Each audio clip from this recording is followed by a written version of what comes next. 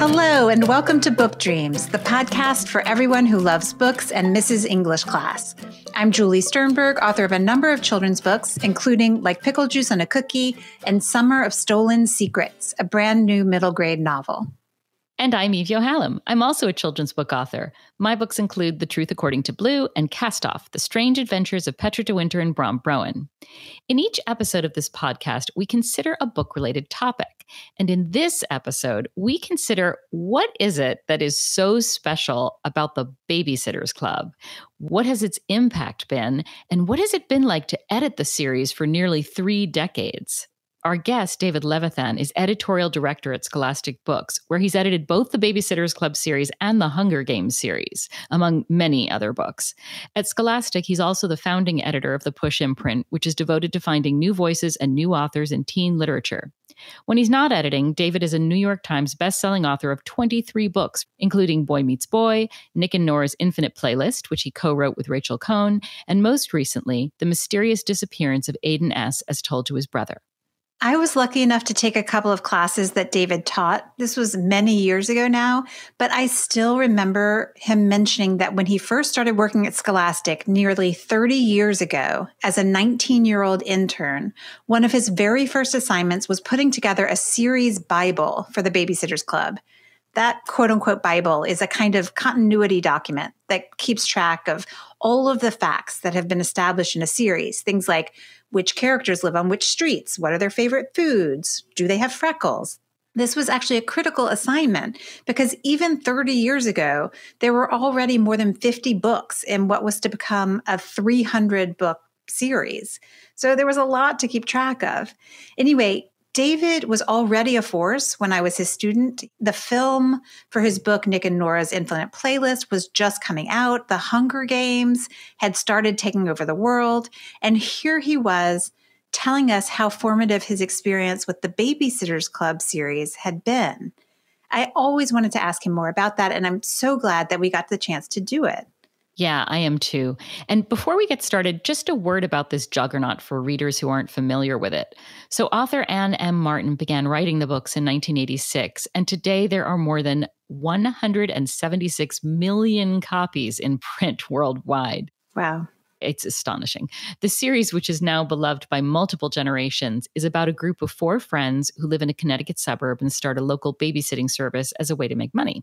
Over the years, the Babysitters Club has inspired spin-offs, graphic novels, a movie, a video game, and not one but 2 TV series, most recently on Netflix in 2019.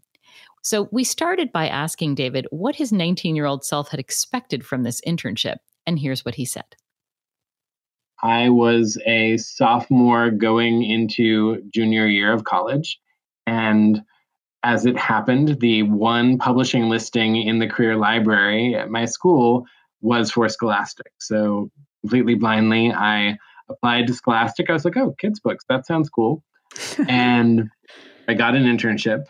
And then very luckily for me, I went into Scholastic over spring break to talk to HR about my internship. I was that kind of kid. They told me, oh, yes, we got a great assignment for you. We've assigned you to one of our science classroom magazines. And I tried to remain appreciative while I gently explained to the HR person that I had actually chosen my college in part because I would never have to take a science class again. And that even though they were asking for a 5th grade cognizance of science, I wasn't quite sure that I could give that to them. She saw my fear and my pain and switched me over to the book department.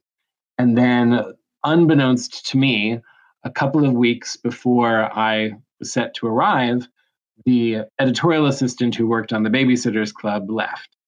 And so the editor of the Babysitters Club at the time, Bethany Buck, just needed somebody to fill in while she was interviewing and looking for a new assistant. So that is how I joined the Babysitters Club. I certainly did not go into the job thinking that my life's calling would be to think like a 13-year-old girl, but very soon realized that in my skill set, 5th grade science was not there. Thinking like a 13-year-old girl was definitely there. I'm just trying to envision, a 19-year-old boy or young man being told he's going to spend his summer immersed in the Babysitters Club and, how that might feel. How did it feel? Honestly, I kind of had a blast. The telling moment for me was sometimes I'd take the work home with me. And so I'd be the guy on the subway with the Babysitters Club highlighting passages. And goodness only knows what people thought I was doing. But I loved being immersed, and I loved that I was not the target audience, but it was fun to see the world building going on and to actually help them reconstruct that world in a definitive sense. Why do you think it's easy for you to channel a 13-year-old girl? I think it is, who knows? Certainly if I were straight, I wonder if the answer would be the same. So I think certainly being a gay 19-year-old reading the Babysitters Club was different.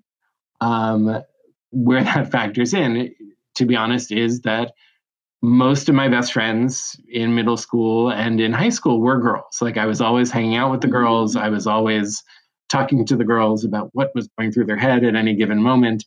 So I was extremely familiar as a friend with the dynamics of girl friendship and of the emotions of being that age or near that age as a girl. And the fact that Stony Brook is sort of this suburb on the outskirts of New York City, and I was growing up in a suburb of the outskirts of New York City, I'm sure that had something to do with it as well. Yeah, that makes sense.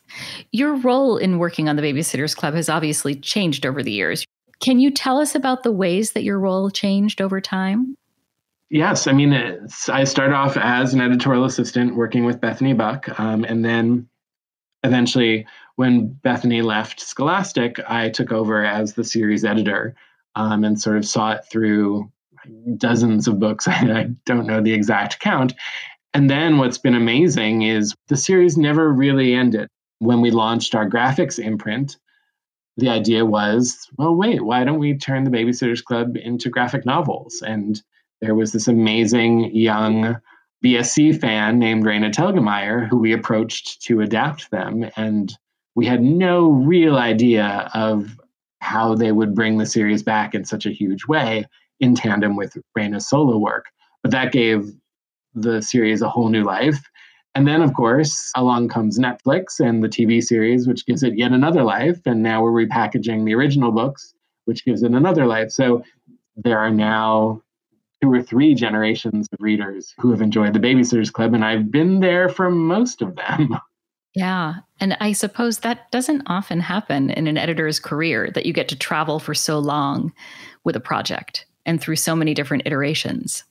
Yeah, I mean, I would say it's pretty unprecedented. I would be hard-pressed to think of another. I guess maybe there is an editor who still works on Nancy Drew and has been working on Nancy Drew for a long time, but it's very rare for a series to have so many iterations over so many decades. Yeah. Do you feel like your long-term relationship with the Babysitters Club gives us a pretty accurate look at how an editor's responsibilities change as their careers progress? The Babysitters Club has obviously been the biggest through line of my career at Scholastic, but the great thing about my career at Scholastic is that it's just taken me all over the place. At one point, sort of at the heyday of me being the pilot of the Babysitters Club program, I was also the pilot of our Star Wars program. Or now, sort of when I introduce myself in a talk or something, and they're like, oh, what do you do at Scholastic? I say that I edit both the Babysitters Club and the Hunger Games. There's my range right there. Mm-hmm. I think the assumption would be that I sort of found my way through the Babysitters Club and sort of kept in the realistic fiction and kept in the middle grade. But actually, what it really empowered me to do was do lots of different kinds of series and work with lots of different kinds of authors, which is why I'm still at Scholastic 29 years later. Yeah. I was going to ask you about this at the very end of our interview, but you mentioned being there for 29 years. This has nothing to do with our interview topic, but my great uncle, Herman Mason, worked at Scholastic for 72 years. And I was going to ask you if you knew Herman at all. Well, of course. He is the gold standard. Are you kidding me? When I made it into the Dinosaur Club after 25 years, I mean, Herman is the all-time legend dinosaur. We'd see him in the cafeteria and everybody knew who he was. And everyone just admire the hell out of him. That's really funny, that connection, because yeah, he's second probably only to Dick Robinson, our chairman, as like the most famous Scholastic employee ever in-house. Herman used to tell stories about taking Dick Robinson to his first basketball game when Dick Robinson was 8 years old. He was there for 72 years. And I grew up coming to the offices. I would come and he would walk down the hall to the children's department and get a bunch of books for me. And it's very heartwarming to know that you remember him. Yeah, no, absolutely. That's adorable. And I'm not at all sure it's not going into the episode. Newsflash, we decided to keep Uncle Herman in the episode. Yeah. Yes, we did. You know, both David and my uncle started at Scholastic when they were very young. It was a first job for both of them. And then they just kept going and going and going.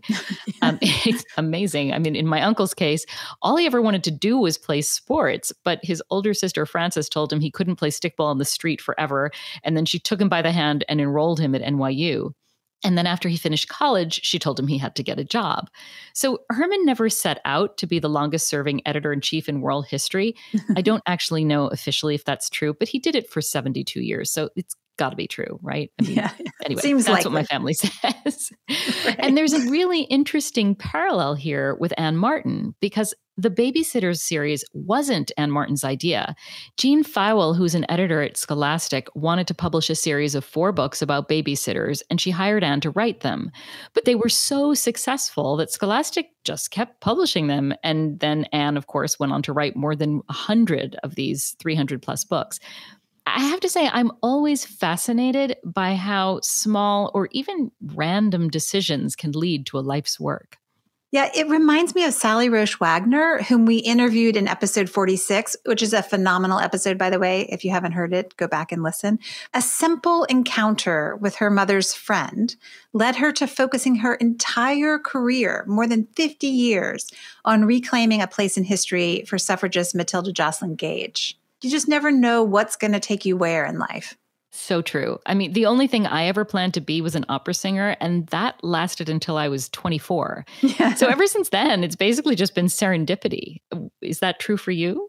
Well, you know, I was happily a lawyer at the ACLU for about a decade. I loved my work. I loved my colleagues. And then someone close to me passed away young, and I was like, life is short. And I was in this sort of, what do you really want to do? Life is short. Is this really how you want to be spending your time at the end of the day? And I happened to walk past a flyer for a Writing for Children workshop. And that's how it started. I changed my whole career. So yes, absolutely. I believe in serendipity. It's so formative. Totally. Well, anywho, big pivot. We asked good segue. David. Yeah, exactly. We asked David to tell us more about books that originate with editors. And here's what he said. It happens all the time. I mean, again, whether it is you have an idea and then find the author, or whether you have an author in mind and you approach them with an idea. And certainly a large part of my job now is idea development and finding the right person for them. And there are definitely a number of other best-selling properties that were editorial ideas or the ideas of a packager and sort of the editors at a packager. Just for our listeners' sakes, what is a packager? A packager is a company that basically is a story machine. They will come up with an idea, they will find an author, they will then sell the idea and the book to a publisher, and then usually they will keep all of the foreign rights and all of the movie rights so they can then sell them. Alloy is one of the most famous packagers. They're behind Gossip Girl, Sisterhood of the Traveling Pants. That is what they do. How common is it for the author of a series not to write all of the books in a series? And how does Anne's 100 out of 300 number compare to other series authors? I mean, I think the first question to ask before asking that question is, how many series make it past book 30? The answer is probably 5%, maybe less than 5%. I think it's only when a series is as long as the Babysitters Club was. And again, at the heyday of the Babysitters Club, there were 3 or 4 different Babysitters Club or Babysitter's Little Sister or various spin-offs books coming out a month. It would have been physically impossible for one person to write them. So that is when other writers are brought in. What makes Anne unique is that she did always thank the other writers in the books. You can tell which ones she had help with and which ones she didn't because of the acknowledgments. So I would say that it is not unusual for a series of that length to have other writers in there. What is unusual is for the other writers to get the credit they did. How did you select the other writers, and what input did you and Anne have in the books that they wrote? Because there were so many books coming out in such a short time, I mean, we really had it down to a science.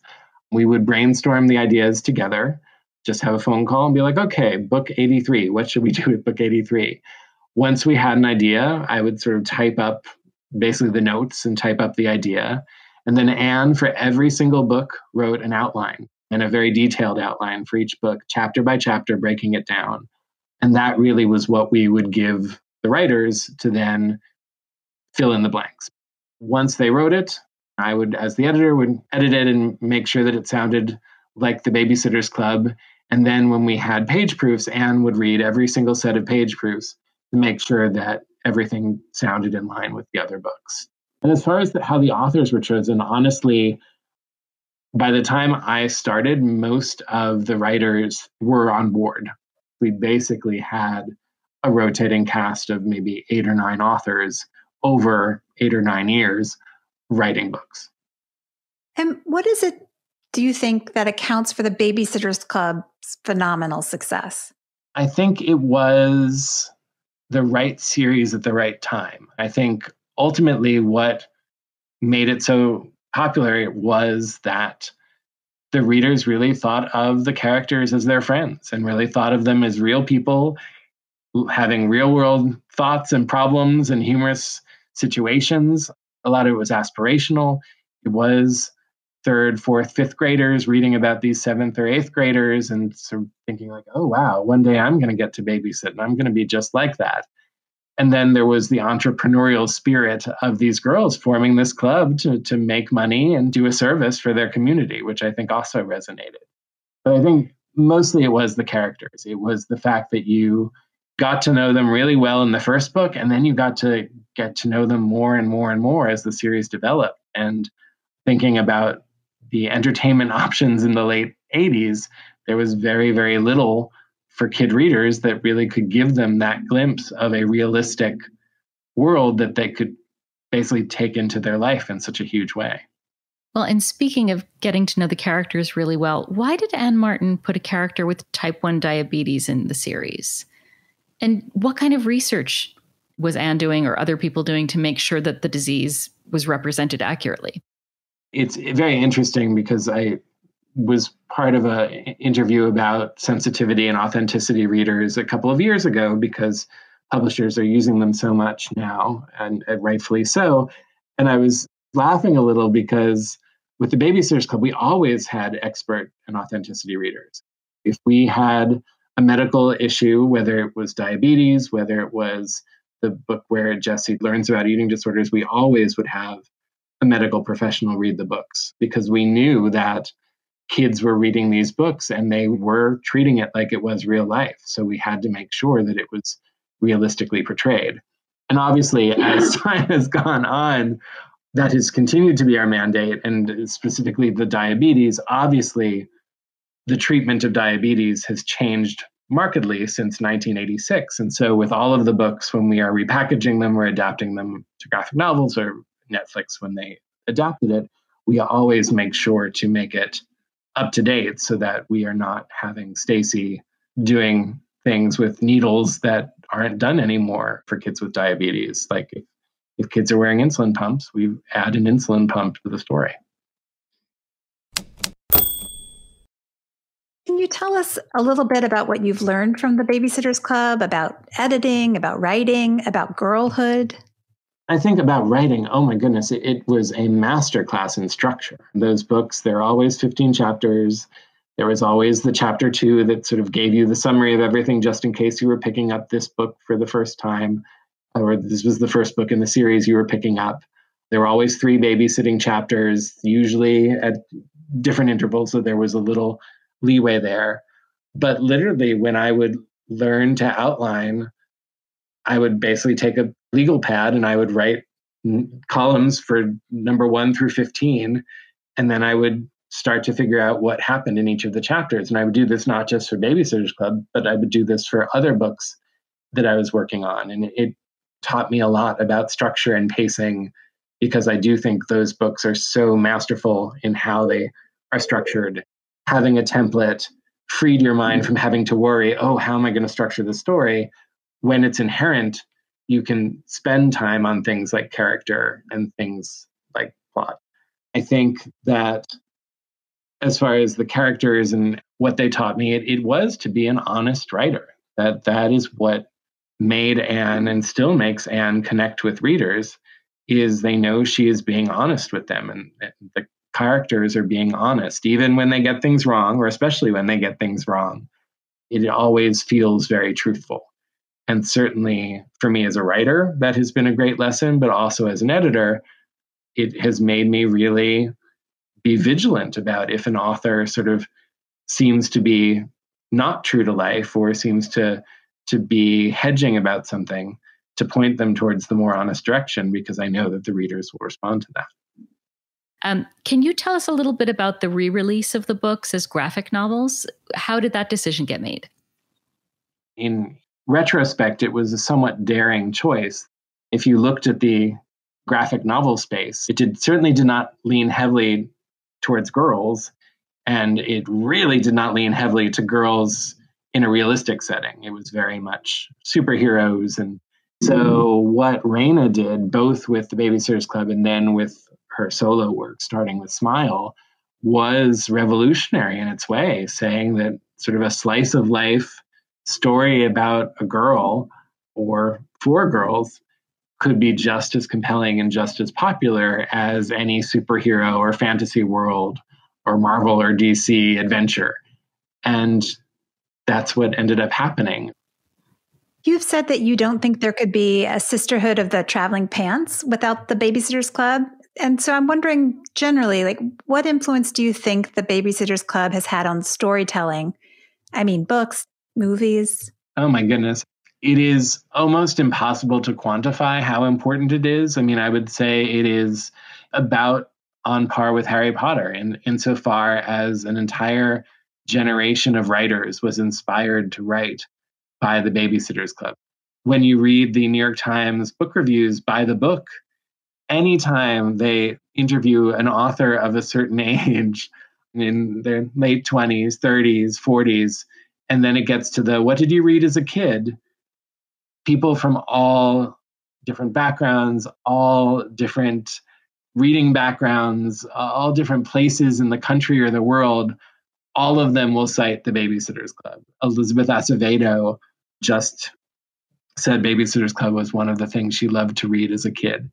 And it's just fun because they're the people where you see the direct through line, like the Sisterhood of the Traveling Pants, or Jenny Han, we know, is a very big Babysitters Club fan. And again, you see the characters she writes and you're like, yeah, I can see that she loved the Babysitters Club.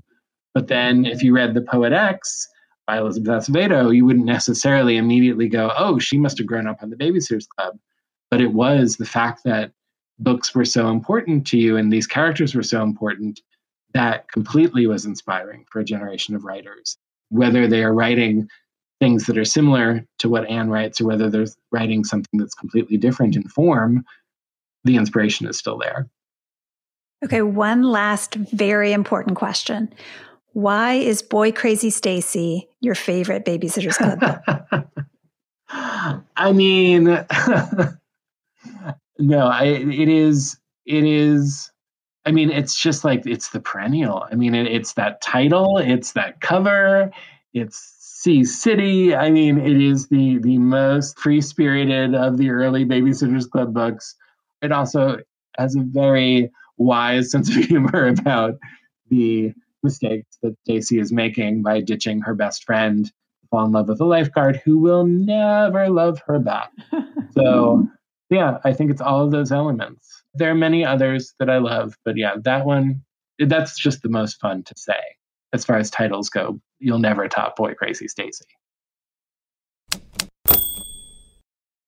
Okay, I've read Boy Crazy Stacy. Ooh, and? Well, David's right. It's hilarious. It's really, really funny. So if you haven't read any Babysitters Club books, now you know where to start. Yeah. And on that note, I mean, I can't think of a better way to leave you. Go read that book. Yeah. Boy Crazy Stacy. Boy Crazy Stacy. That's absolutely. Thank you so much for listening. Please subscribe if you haven't already. And if you like the podcast and think someone else would too, please rate and review us on Apple Podcasts or your favorite podcast player. Be sure to let us know if there's a book-related topic you've wondered about, and we'll try looking into it in a future episode. You can reach us for that reason or any other at contact@bookdreamspodcast.com. We're also on Twitter at BookDreamsPod and on Instagram at BookDreamsPodcast. You can find David at www.davidlevithan.com. Many thanks to our producer, Gianfranco Lentini, and to our theme music composer, Maya Polsky. You can find Eve at eviohallam.com and me at juliesternberg.com. And check out the podcast website, www.bookdreamspodcast.com. Until next time, happy book dreaming. Happy book dreaming. Come listen to Book Dreams with Julie and